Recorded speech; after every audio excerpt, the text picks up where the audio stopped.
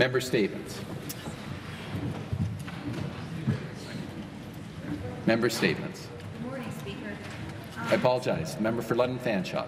Thank you, Speaker. I want to talk today about the education system, and specifically I want to bring the voice of a student in my riding, Kristen, and she wrote me a letter and she said, I'm a grade 7 student at Evelyn Harris Public School in London, Ontario. I have a few concerns addressing all the new cuts possibly be made to the education system. My first concern is what may be happening with the special needs classes. This concerns me because I have a friend that is in grade 6 and he has very severe autism. He needs all the help he can get every day because his mood can change very fast. For example, he could be happy one minute and sad the other. My heart breaks knowing that next year he may not get the help he needs. My second concern is addressing cutting teachers' jobs. This concerns me because my aunt and my uncle are both teachers and I would hate to see them lose their jobs. If the government does decide to cut more jobs for teachers, their families will go hungry or even worse, go homeless. My teacher and her husband are both teachers as well. They have 2 kids, and if they get cut, and if they have these cuts, they might not have enough money to keep their house. Finally, if these classes are bigger, there will be less focus towards teachers and students. I hope you take into consideration the lives that you may be affecting. So, Speaker, here we are, students like Kristen in grade 8, emailing us, sending us letters, and asking this government to stop the cuts to education for the better of our schools. Member statements. Member for Scarborough Rouge Park. Thank you, Mr. Speaker. I have the immense privilege to represent the great riding of Scarborough Rouge Park. It is the home to great institutions such as University of Toronto Scarborough campus, the Toronto Zoo, and of course the Rouge National Urban Park. As beautiful and vibrant as Scarborough is, it has lagged behind the rest of Toronto in job creation and economic growth.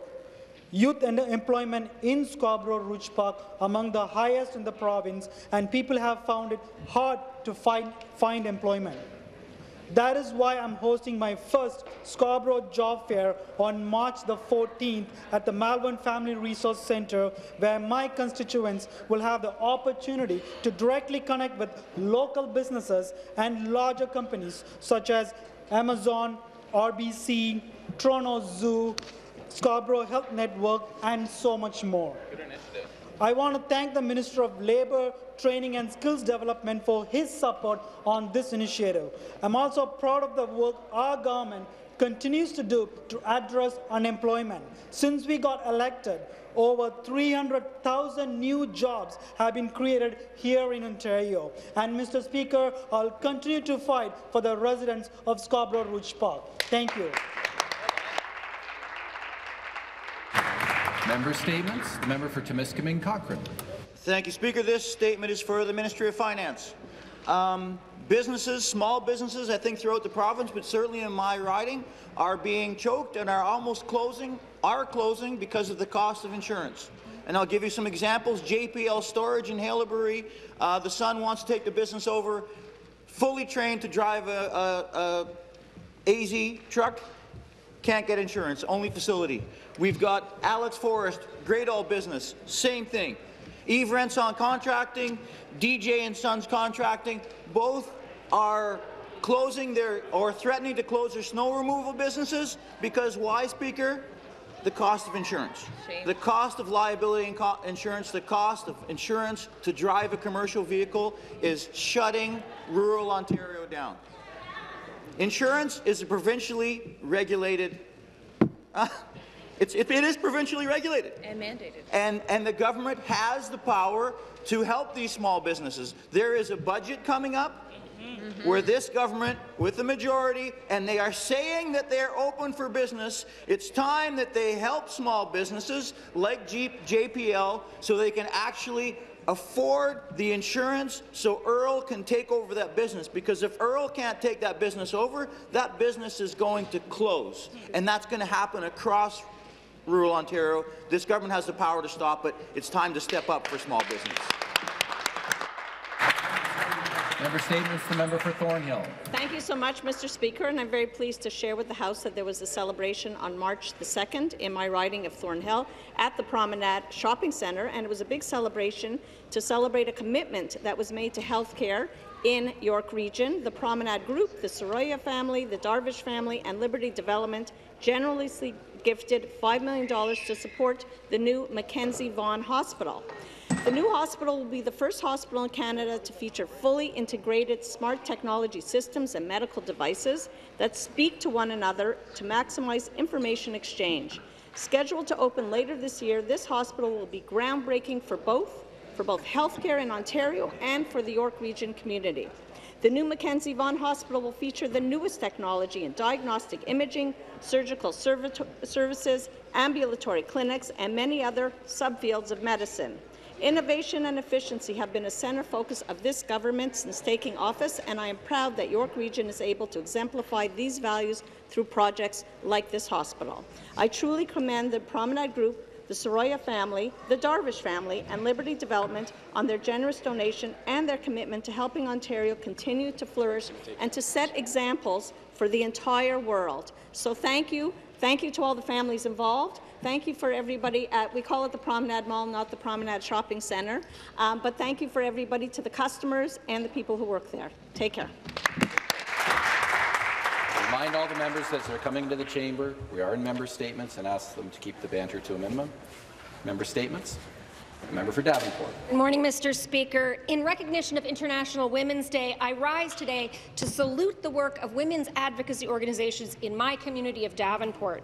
Organizations like the South Asian Women's Centre, Working Women's Community Centre, Abrigo Centre, and Sistering provide essential services to women when they need it the most, often operating on very limited budgets and forced to continually apply for grants to sustain their operations. Mr. Speaker, despite the wealth generated in Ontario, poverty persists, especially in our urban communities. That poverty is gendered and it is racialized. The YWCA has estimated that 450,000 Ontario women live on low incomes. But instead of acting meaningfully to address this gendered poverty, this government has made things much worse, with cuts to childcare, to social services, to rape crisis centres. They've targeted the earnings of women in the public sector, taking us backward, not forward, in the fight for pay equity, while offering tax giveaways to the wealthiest. Speaker, our community agencies are working overtime to keep women safe, housed and employed. They deserve a government that works with them to lift women up instead of one that works to hold them down. Indeed, don't all women deserve that? Thank you, Mr. Speaker.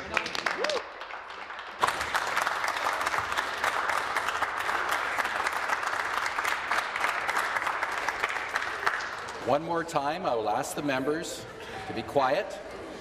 We are in member statements. I need to be able to hear the member who has the floor. The next member statement, the member for Don Valley West. Thank you very much, Mr. Speaker. Mr. Speaker, yesterday I hosted my annual Don Valley West International Women's Day celebration. I want to thank all of the 100 men and women who came to mark this important day. The theme of this year's IWD was Each for Equal. The movement to equality for women around the world comprises organizational change, coordinated action, but as importantly, the actions of millions of individuals in their lives every day. We talked about the expectations and social norms that create barriers for women in business, in their communities, and in politics. We talked about the times in all of our lives as women when we've challenged those expectations and pushed through, over, or around those barriers. One young woman told us about her experience as the youngest woman member of the Afghan Parliament. It was her mother who encouraged her and helped her find the strength to defy the expectation that what she should have been doing was getting married and having a family. Another young woman who aspired to make a contribution by joining a corporate board was discouraged by her friends that she didn't have the experience and that she should give up on the idea. She heard the advice but moved ahead and has been successful. What we know for sure, Mr. Speaker, is that we're nowhere close to equal representation of women in positions of authority and power. Thank you to each individual who is working for true equality for women here and around the world. Member statements. The member for Oakville North Burlington. Thank you, Speaker. March this year is the inaugural Hellenic Heritage Month in Ontario. I'm very honoured that the legislature passed my bill last year to establish this month, and I thank all my colleagues in this House who gave unanimous support to this bill. March 25th is the day that Greece declared its independence from the Ottoman Empire, which is why the month of March was chosen for this commemoration. Hellenic Heritage Month celebrates the contributions of Hellenes and Hellenic culture to our great province of Ontario, to Canada and the world. Greeks gave us the first democracy in ancient Athens. Greek philosophy, medicine, science, history, and much more are a vital part of the cultural foundation of Western countries, the Islamic world, and many other nations. The month also honours the many Canadians of Hellenic descent whose families came to Canada seeking a better life. Mothers and fathers and grandparents who worked hard building a new life for themselves and their children. Hellenic Canadians today, their children excel in every field: business, sport, culture, politics, and education, and many more. I invite all MPPs today to join with the dignitaries who are with us for a picture on the grand staircase after question period. Thank you, Speaker.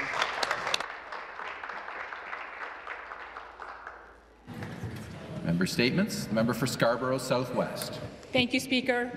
On March 6th, a very special constituent of Scarborough Southwest celebrated his 100th birthday. Fred Arsenault, a decorated Second World War veteran who served our country valiantly in Italy and the Netherlands as a private in the infantry, celebrated this milestone last Friday. Mr. Arsenault enjoys receiving the mail. It is what has gotten him through the past years. He remembers reading the letters he received from his mom at night in the trenches of Italy. Since then, he has always enjoyed going through the mail. Last month, Mr. Arsenault's son, Ron Arsenault, made an appeal on social media for 100 cards to celebrate the extraordinary milestone. And by Friday, Mr. Arsenault had received over 90,000 cards and countless messages from all over the world wishing him happy birthday and thanking him for his service. He received letters from children, countless veterans, and people from all walks of life. I've had the chance to meet Fred at Remembrance Day events in Scarborough the last couple of years, and it has been always a tremendous honor to meet him and listen to his stories. Fred's honor includes from 1939 to 1945 Star, an Italy Star, a France and Germany Star, a Defense Medal, a Canadian Volunteer Service Medal with Overseas Bar, and a War Medal. We thank you for your service, Fred, to this country. Fred, from all of us in the Ontario Legislature, we wish you a very happy birthday. Thank you very much.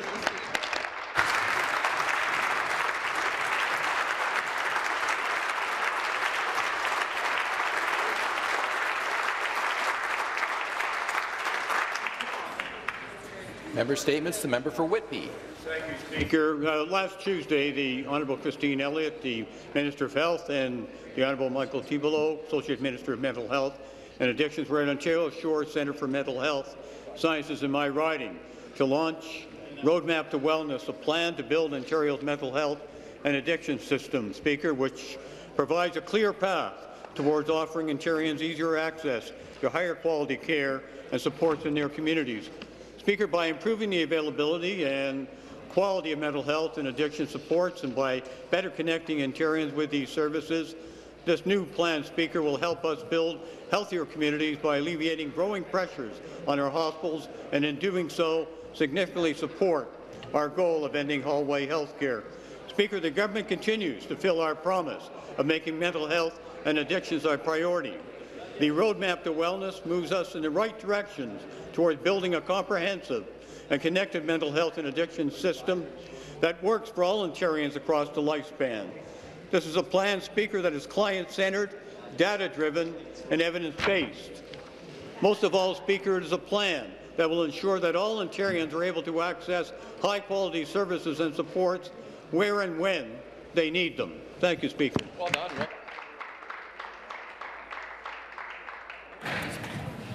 Member statements. The member for Barrie Innisfil. Thank you, Mr. Speaker.